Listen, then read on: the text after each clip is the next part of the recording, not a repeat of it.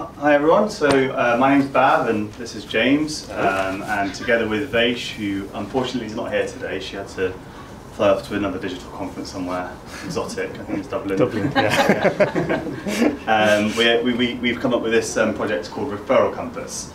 James is an anaesthetist, Vaish works in the digital sector, that's as much as I can sort of explain from her role, and I'm a GP locally in Leicester. So this was my problem that I brought yesterday morning.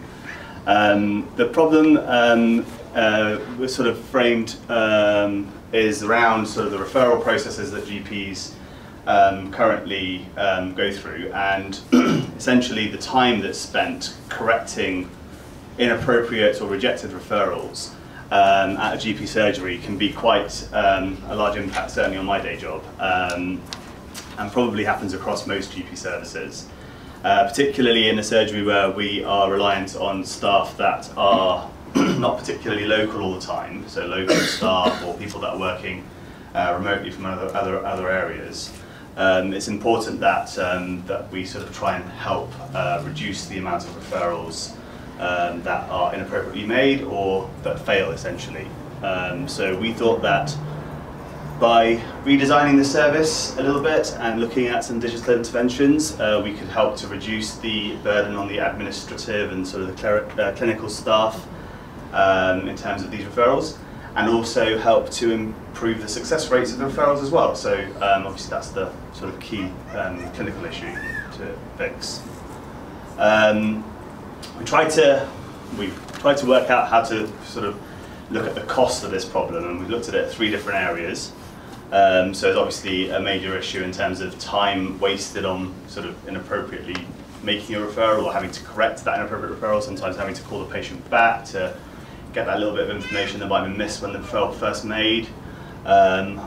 Sometimes, obviously, particularly in certain examples, that can lead to delays in treatment being received. If a referral bounces back and that takes a couple of weeks to identify and resend, that can have an impact in terms of treatment being offered. And obviously, patients get really anxious when you tell them about referral times, and sort of, you know, it doesn't help if the referral's bounced or it's rejected inappropriately, it's inappropriately made, or it's sent to the wrong service. We've got to go back to the patient, tell them what's happened, and try and help them with the anxiety that creates as well. I'm just going to pass you over to James. Hello. Just as part of this, we just wanted to try and explore the whole referral process and looking really at kind of what referrals go through. And we've divided it into the 2 types of referrals that the practice will go through. There's the high-risk, low-frequency referrals, so such as, well, you said earlier, the cancer pathway. So we'll show an example of a lower GI bleeding pathway later on in this. So that's one group, and then there's the other group of low-risk, high-frequency referrals that go through as well. So for this, we are going to really look at this high-risk pathway and use that as a model, and we're going to use the lower GI cancer pathway for the example. And just as a kind of general outline of what would be expected to happen, so the patient would come into the GP with whatever symptoms they've got, the GP would see them, identify the patient as being at risk of lower GI cancer, and then really want to start a referral process. And ideally for the referral process to be correct for the GP where that's working, they would need to have the ferritin, the full blood count, the fit test, and a rectal examination done all before the referral is made, so that the referral will go through without any hindrance. And the part of the problem we're having is to make sure that the GP doing the referral knows that all this information is needed. There you go. So as James sort of said there, obviously the first step in the referral process is when the patient's seen by the doctor, or a doctor, it could be a clinician of any sort of grade, and then they identify the need for a potential referral at this point. And then obviously at that point further testing might be required before the referral can be done, at which point the admin staff usually go onto the electronic referral system to put the referral through to the clinic that they need to go to. And then it sort of sits in that administrative sector for a while whilst they check to see what's happened to the referral. There'll be updates in that process, and sometimes if it's rejected, that's the point at which it will be picked up. And then the patient needs to potentially be re-referred or sent to a different department. So we looked at this problem from quite a wide perspective, and obviously with thousands of referral pathways all differing across different areas of the country and sometimes within the city as well. We looked at sort of the problem as sort of from finding solutions, and sort of whittled it down to 3 areas that we needed to look at. Number 1 being how is the doctor or the clinician identifying what needs to happen for the referral to be successful. Number 2, how can we monitor the referral process and identify where the bottlenecks potentially might be within the referral process, so we can then focus our efforts on retraining or improving the service if it's an issue with a system or if it's an issue with a person.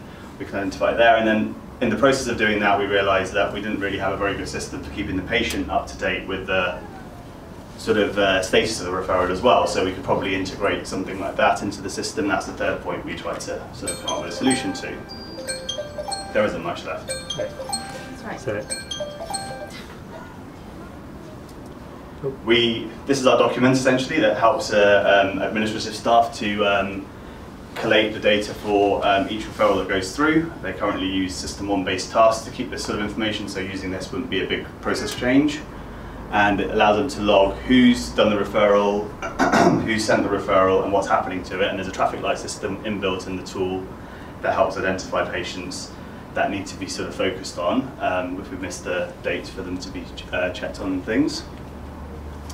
You see the titles? So, just need to go up to that thing. There you go. Sorry, yeah, there you go. There you go. Sorry, So I can talk you through that. If you go to the which side do you want to go? to the beginning, I think. Yeah, So we've got something that helps us identify the patient, the referral code, the severity of the referral, so the cancer pathway, is it an urgent referral, routine referral for advice and guidance, what date the patient was actually seen, who they were seen by, what date the referral was raised, and who raised the referral, and has the patient been sent a text message to tell them that that referral has been made, have they been sent a reminder to tell them what the status of the referral's at, and that sort of follows along the form towards the right.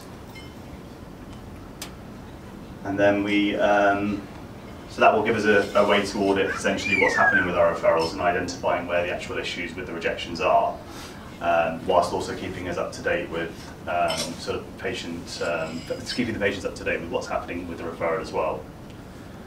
The other parts that we sort of managed to identify is in the future we can make the interface potentially quite helpful for the admin staff to input that data into the spreadsheet.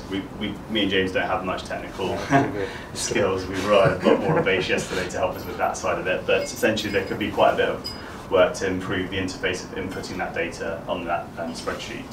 So that's one area to improve. And also I think, the next slide please, James. We've managed to propose a website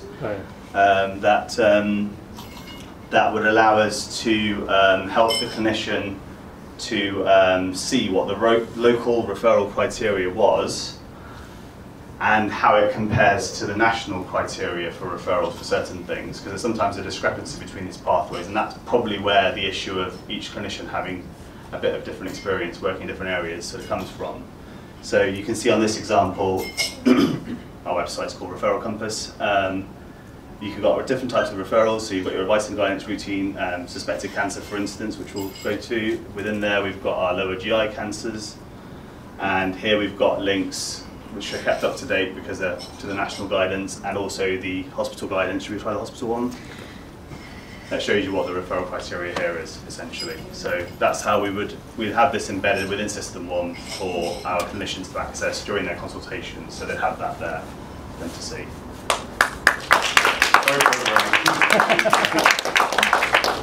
It's a lot shorter than you think Really it is. is. It is, isn't it? So thank you very much. Judging panel, do you have any questions? Are you gathering your thoughts? Just so you know, that was the first time we've got a website. Oh, well done. We're really proud of ourselves. Yeah. Oh, well done. Thank you. I was interested in, you mentioned that you use System 1 for collecting some of the data already. What was the reason for choosing to build a spreadsheet as a solution to this? You've spoken about sort of taking that spreadsheet forward in order to collect data. Is there a reason that you think that's the right way to go rather than within System 1? Collecting data in System 1? Yeah. Yeah, it's, for anyone that's used System 1, it's incredibly good at sort of keeping information if you know how to input it properly. And I think having all those different parameters around who's referred, what date they've referred, which administrator has sent the referral, and all of that sort of stuff in one place. Sort of the only thing we've identified as useful at the moment is tasks, so we can look at them all at one go. But unfortunately with tasks you can't then tease out that information easily from the task itself. So it's easier to have that somewhere else, for instance in a spreadsheet. So that's where the spreadsheet idea came from.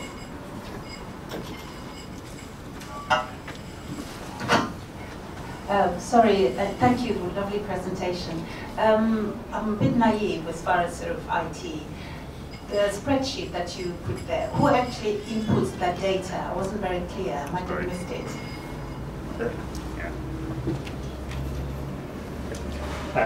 So, from my understanding, once the referral's gone through, it will be sent as a task on the system, and then the administrative staff in the practice will see a task coming up from the whatever it is. That's right. Yeah. The system, and they will then go through, look at what the GP's written and what the referral is, and then they actually put the referral through the electronic referral system. So it will be the administrative task. Once they pick up the referral, they will enter all the details in that spreadsheet, and then the administrative task will also be following that up to get each of the processes done in that spreadsheet. So looking at whether the message has been sent, looking at whether the traffic light system is green or red, and if there's somebody who needs to be chased up to make sure the referral's gone through, and it will fall to the administrative task. And I think the idea is that this will help identify where the system is falling down to then hopefully lead on to a better solution further down the line. So it's a data collection exercise, so you can start to notice the patterns for a QI kind of process. Yeah. Thank you for your presentation. So just following up on that comment, therefore, does that in essence transfer the 90 minutes a day that the GP is spending over to the admin staff? Yeah, that's it.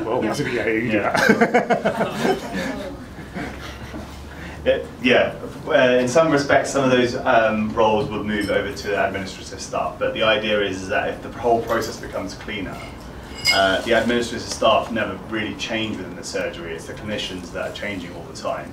So if we had a solid system there in place for the surgery to sort of rely upon, any new clinician coming into the system would have a clear pathway mapped out for them, and we'd already know where potential bottlenecks might be. So if a referral came through from a new locum GP, for instance, for the 2-week wait pathway, the administrative staff who are raising the referral would know that that's a particular place where there's a high risk of that referral being rejected if it's wrong.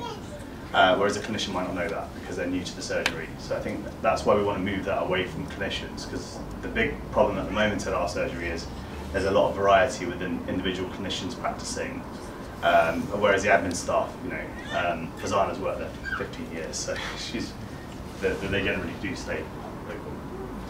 Interesting. No? Anybody in the audience want to ask a question? Nope. Okay, thank you very much. Thank you.